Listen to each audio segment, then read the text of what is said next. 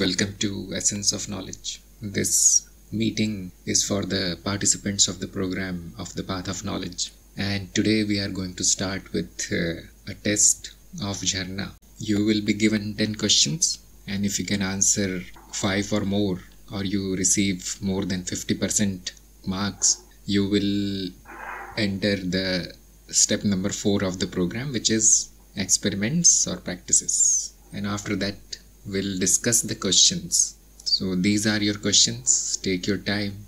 All the best. What makes the path of knowledge unique? The path of knowledge means here we are dropping our all types of ignorance.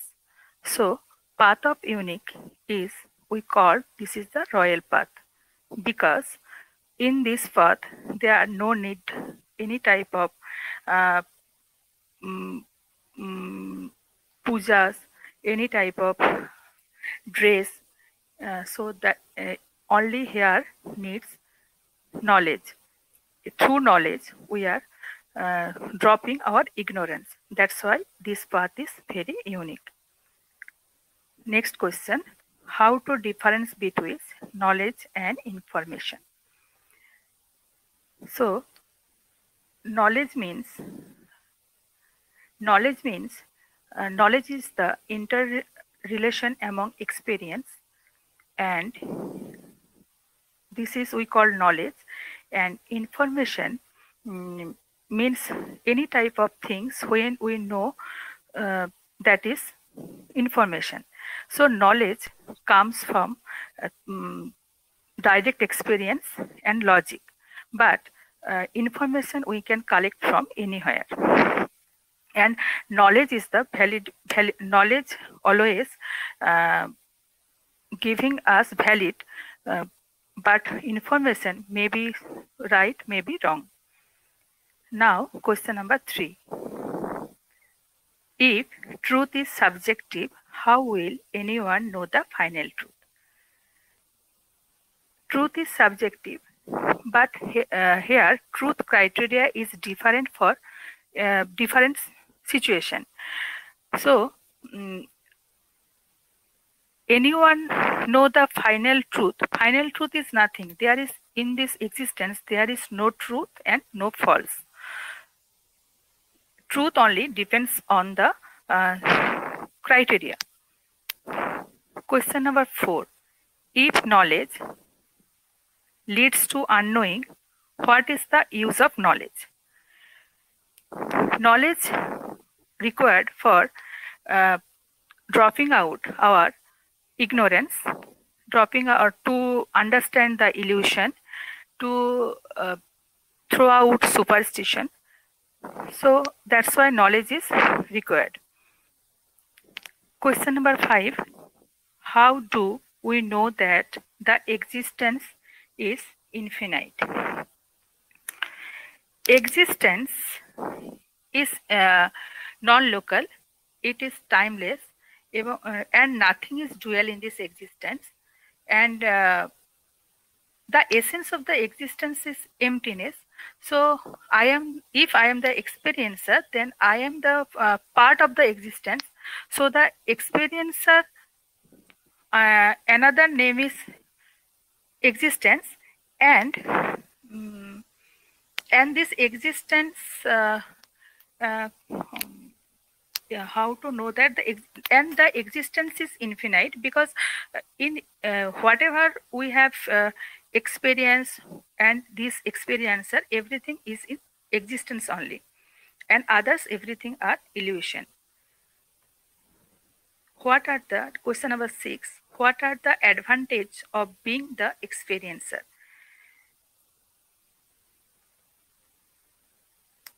What are the advantage of being the experiencer? Actually, there is never an experiencer. If there is no experiencer, then only experience comes and goes, but experiencer remains. So experiencer is unchanging, and unlimited and um, existence. So being experiencer, we are not able to see experiencer. Just if we be in the experience, that only we can experience it. Question number 7. What is being experienced right now? Experience right now. Experience, it is that the aspect of the existence which appears, that is experience. But experience, an experience where, what is the big experience right now? This time there is no experience, uh, because it is true nature of the experience is emptiness. So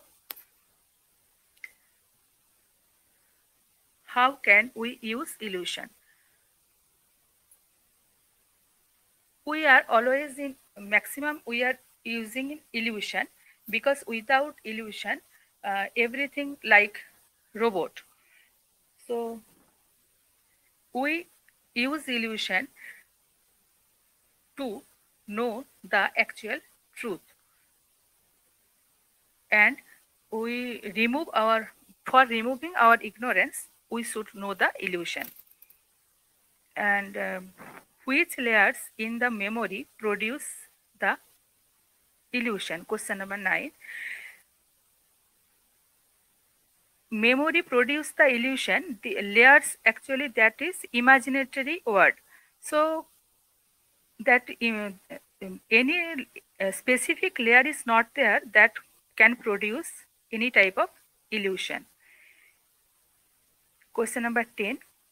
What causes a person to evolve? Actually, this is the system of existence. Here, that is causeless. No cause is there for evolution.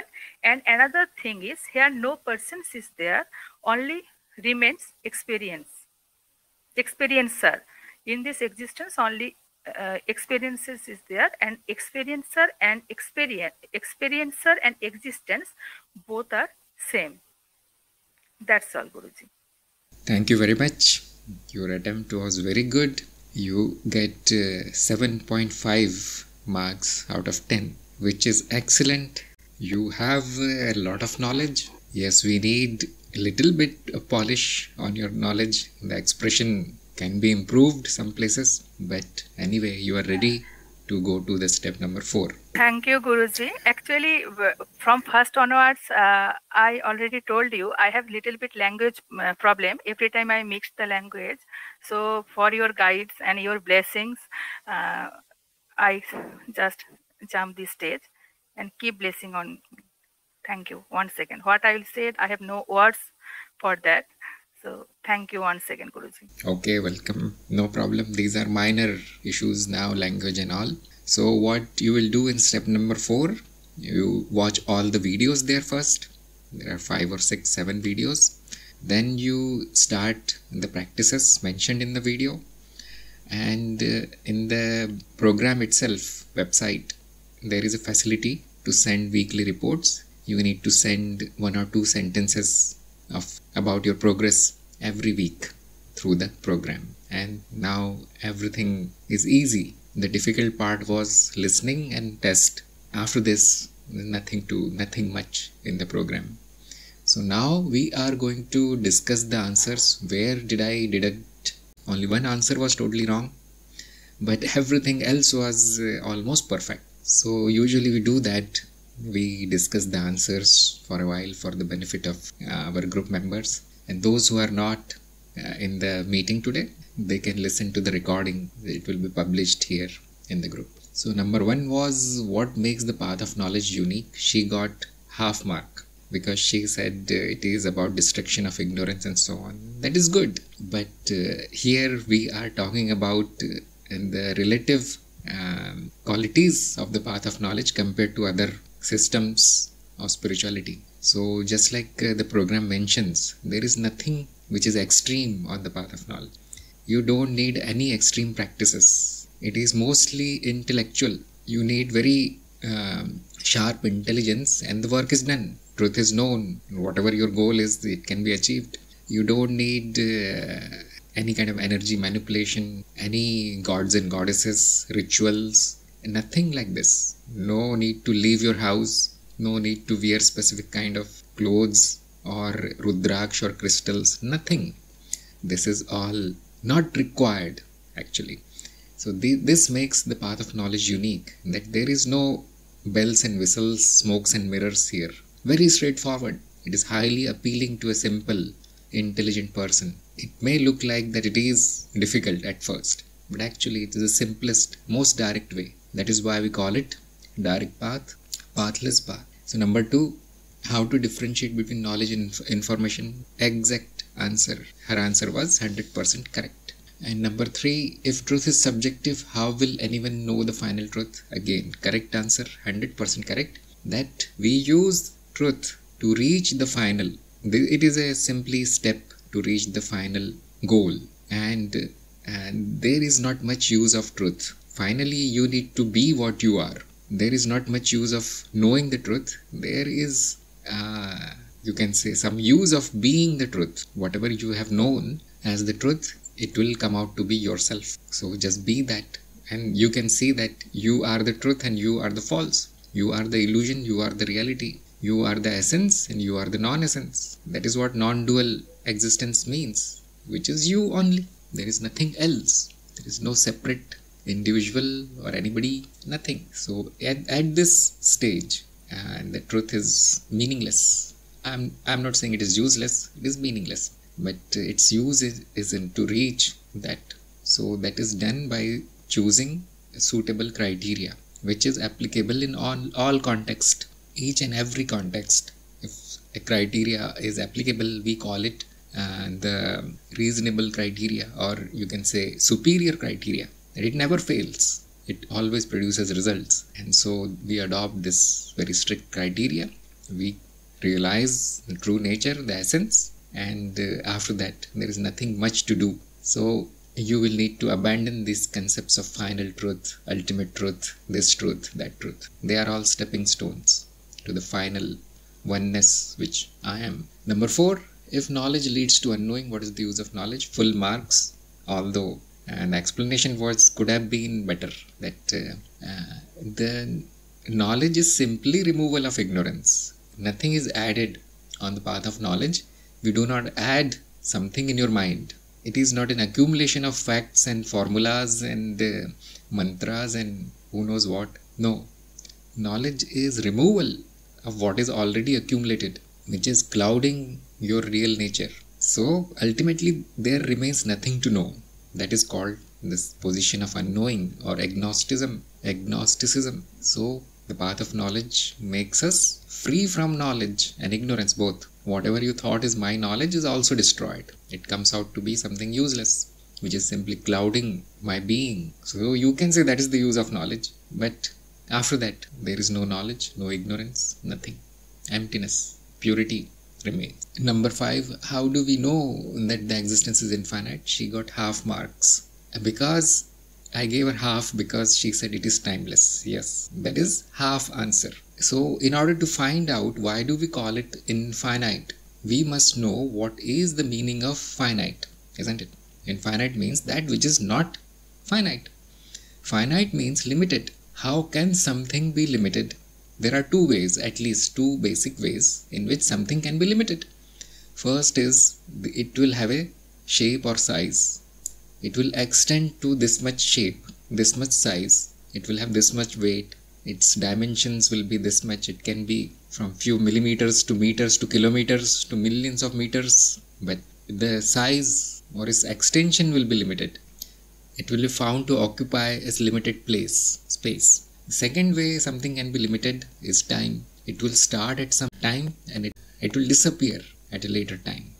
So it's limited by time, limited by space, and there can be more limitations like qualities. Either it will be cold, it will remain cold, or it is hot, it will remain hot, or it will become cold and hot, or it will be of specific color, of specific form. So these are the limitations. And when we do the analysis of the existence, we do not find all these limitations. We do not find anything which can be called finite. That look, it starts here, it ends here. No, never find like this. Look, it is found in this place, not in this place. No, we do not find like this. All there is existence. There are no places where the existence can be found. This is what the analysis tells you. And there are no other qualities also, because all the qualities are found there. All possibilities are existing. We never find any specific thing which can make it limited or finite, infinite. That is why we say it is infinite. And the existence is nothing but me. I am the existence. So I am also infinite. This is short way of saying. So anyhow, this is the detailed answer. So number 6, what are the advantages of being the experiencer? This answer was wrong, and I know it is very tricky. Why is somebody asking this question? You need to find out the cause of the question also, why this question came. What do we say? You are not the body, you are not the mind, you are not the person, you are the experiencer. This much can be heard, and probably everybody has heard this much. But this is half knowledge. Nothing is explained beyond this. So the person is now wondering, okay, I am not the body, not the mind, not this. But what is the use of being the experiencer then? Because the body is really useful, isn't it? The mind is useful. Emotions, thoughts, they are useful. The person is very useful. I am having a life. But then this ignorant seeker or the person will think, I don't see any use of being the experiencer. So this question is arising from this wrong knowledge, or you can say simply heard somewhere information that you are experiencer, but has not realized what is experiencer. So you are the experiencer. That means it is your essence. It is your essence. Your essence is witness, and there cannot be any use. There cannot be any advantage or disadvantage. These concepts of use, uselessness, advantage, utility, they are applicable to objects. So body is an object, yes. There is some utility, some use of it. It is giving us an experience of human being. Your car is an object. There is some use. Your house is one object. It has some advantage. But the essence, you cannot apply all these ideas of advantage, disadvantage and all this to essence. You are that. Now, why do you want to find the advantage of it? Or what is the disadvantage in it? So these words are meaningless when applied to the experiencer. What more concepts are meaningless? You already know all these things. What is the shape of the experiencer? Totally useless concept. It cannot be applied. What is the color of the experiencer? No, you cannot apply. It is the essence, not a quality. So when you come to know that I am the experiencer, actually nothing extra will be gained. Only your ignorance will be lost. And whatever you are, whatever you have, body, mind, money, prestige, relations, they all continue as usual. They have advantages, they have disadvantages. So this was a tricky question. Do not try to apply these concepts to the essence. That is a mistake. So number 7, what is being experienced right now? Correct answer, 100% right answer. What we are experiencing right now is existence, the manifested existence. That is the definition of experience. Current experience is of the existence. And what is it? At the level of non-duality, it is me. I am taking all the forms. That would be complete answer. I am experiencing myself. What is the essential knowledge? Existence is experiencing itself in illusory forms. The dream is the dreamer. The dreamer is the dream. This is what this question is asking. What is being experienced? It is me only. And any ignorant person will say, I am experiencing my room. I am experiencing a world. A little bit intelligent person will say, I am also experiencing this body and my thoughts and emotions and feelings and sensations, your voice. But these points of views are very small. I am not saying it is wrong, but knowledge is not there. But those who have completed the program, they come to know the real answer. What is in front of you right now? Existence. There is nothing else. All these names, forms, concepts, they are meaningless. Finally, it is me. What is in front of me? Me only. What is in front of you? You only. You are that. So when I say that I am everything, then it does not mean that you are left out somehow. If you are the whole, then who am I? If any person will ask. No, you are also that.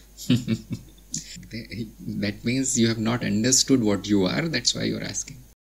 8. How can we use illusion? Here she got half marks because she said, we are using illusion only. That is right. Then she said, the use of illusion is in knowing the truth. That is very beautiful answer. Very nice answer. The use of illusion is in knowing the truth. So I gave her half marks. But again, the illusion is also me, correct? That which is being experienced is an illusion. Another name of it is illusion, Maya. That is also me. And again, we should not use the small concepts, narrow concept, everyday concept of usefulness and uselessness on these fundamental things like illusion or me, myself. So you can say that there is no use of illusion, plus it is not even useless. It totally depends on the person, the illusory person, to decide what I'll do with this illusion. Because it is itself an illusion. This human being is an illusion, and it is free to decide what they want to do. That is another answer. That totally depends on you. What do you want to use it for? Like she said, I want to use it for knowing the truth. But probably somebody else has already seen the truth. Now, can he throw away the illusion? No. It is my part. It won't go away. Even after knowing the truth, who you are, it is still there. Now, what is the use? Totally depends on what is your desire, what is your wish. But ultimately, you should know that there's hardly any use. It is what it is. That is the bottom line, bottom answer, the final answer. It is what it is. If you think it can be used for something, okay, go ahead. It is like a dream. You are watching a dream and you ask this question, how can I use this dream? It is going to end, isn't it? It's false. It's going to change. So meaningless question, but still you can dive into the dream. You can say, okay, this looks like a very interesting dream. Probably I can drive a new car. Probably I can build a new house. Probably I can marry again here. So desire fulfillment, isn't it? The illusion gives you illusory desires, and this illusory person runs after these illusory desires. We can call it the use. It is play. It is useful for play. That's all. You are free to assign any use, any meaning, any purpose, any reason to your own life. That is called freedom, liberation. Number 9, number 10, totally correct. What causes person to evolve? The answer was complete, that there is no person. And evolution is simply happening, and it is also appearing. It appears that something is evolving, but actually it is whole and complete, perfect in every way. So evolution, the possibility exists there. It is a part of perfection, of wholeness. And devolution is also there, because it is whole. It must have everything. So nothing causes it. And the person feels that I am evolving. There is an illusion of evolution, that I am evolving. So enjoy. Yes, why not? Enjoy it. Enjoy your evolution. Do something to evolve. That is intelligent action. Which layers in memory produce the illusion? Her answer was correct. Yes. All the layers are part of the illusion only. They do not produce the illusion. And we cannot say that the illusion produces the layer. No. Illusion is illusion. Layers are simply scientific way of explaining what is seen in the illusion. One does not produce the other. One does not cause the other. They are simply theories to explain away the illusion. So we say that this mind created. We say that the illusion is being created by senses. But that is the language of science, not of path of knowledge. There it is assumed that the vibrations are fundamental. Actually they are, but still it is a theory. And then we say it is a memory. Then we say the memory organizes in layers. And then we say it produces this very elaborate, fantastic, absolutely mind-blowing illusion of being a human life, being in this universe, physical universe, so on. So that can be one answer, but ultimately it is simply an explanation of what is happening, what is appearing. So whenever these questions are asked, it is good to answer it from both points of view, from the scientific point of view also, and from the absolute point of view also. That completes the answer. There remains no doubts after you explain it from all angles. So these are questions and answers. So congratulations, you passed. Okay, Anoop is saying, is Turiya and Nirvikalp Samadhi same? Closest thing in my experience similar to this is deep sleep, but awareness is blank while in deep sleep. Please clarify. See, Turiya word comes from the Advaita tradition, which is the path of knowledge. But Nirvikalpa Samadhi comes from the Ashtanga Yoga, which is not path of knowledge. There the definition is something else. There will be interpretations of what Nirvikalpa Samadhi is. I have seen many interpretations. Every tradition has a different meaning. Every guru says it in a different way. So the proof is tasting the sugar. We can talk about sugar for whole day, but once you taste the sugar, you know what it is. So you want to know what is Nirvikalpa Samadhi? You will need to join that path where it is taught, and then you will need to practice according to the directions of the guru there, and then you will taste it. If you don't do that, all there will be descriptions of sugar. It is white, it is sweet, it is like this, it is like that, which is completely useless. See, spirituality is a practical matter. He is saying it similar to deep sleep. You will never know. So you can know the meaning of the word. Nirvikalp means without any occlusions, without any distortions, isn't it? But no, you will need to taste it to know it, and then you will need to go to that path. Turiya, I can tell you, yes. How to find out what is Turiya? You already know the waking, dreaming, sleeping. There are few more states like projecting and death, and all these states. And they are explained in, you can say, step number 4, and also in the Tantra Bodhi program. A detailed explanation is there, how to experience them, that practical ways are given. When your awareness extends into all the states, it is so strong. Awareness means what? Knowledge. Who am I? And what is it that is appearing? If that becomes continuous, it is a state of mind that will be called Turiya state, which means there won't remain any difference between waking, dreaming, sleeping, projecting, dying, taking birth. It is one continuous experience. We can say in the language of Tantra that our scientific model, that memory bridge is formed between all these states. A bridge connects all these states. Right now, why is there a difference between your waking and dreaming? Because while you are dreaming, in the dreaming state, you forget the waking. Why do you forget? There is no awareness. The awareness is not strong. There is no power in the awareness. And when you come in back in waking, you forget the dreaming. Within 5 minutes, gone. The whole night is forgotten. Same way, deep sleep and all these other, your past lives are forgotten. No memory bridge. So this much I know. This much I know from experience. And you also are doing the practices, so you will know. You will taste it. That much is guaranteed. You will reach Turiya on the path of knowledge. The rest, I believe, will be similar. Something similar. But we should stick to one path. We should stick to one method. Ultimately, it is all one, isn't it? It is all one. So, no matter which path you take, you will reach there. And the problem is if you get tangled in the words. Oh, I am not getting Nirvikalpa Samadhi. I am not getting this and that. So, it is useless. And no. That is wrong practice.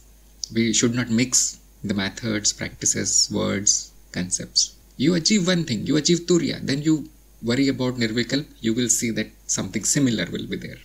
And what is deep sleep? You see there are two kinds of sleep. One is with awareness, one is without awareness. For most of the people, it is without awareness. And when it is with awareness, it will be equal to Turiya. So Turiya is disappearance of these different states. It is not another state. It is not that you will go into Turiya, then come back. You will go there and then come back. No. When all the states disappear, there remains one state, which is Turiya. How to achieve it? You are doing it. You have taken the step. First step is knowledge. Second step is abidance, or you can say the practices, experiments. Start with the waking state. Then slowly you can take it into other states. What else is your life goal? Nothing. You see, after achieving the knowledge, there remains play. Like we ask, what is the use here? What is the use of this illusion, this life? Explore it. It is infinite, and you are infinite. You have infinite time. The only thing that can go wrong is falling back in ignorance. That should be avoided. Rest is your choice. So we will finish our meeting here, and I'll meet again next time. Thank you everybody for participating. Namaste.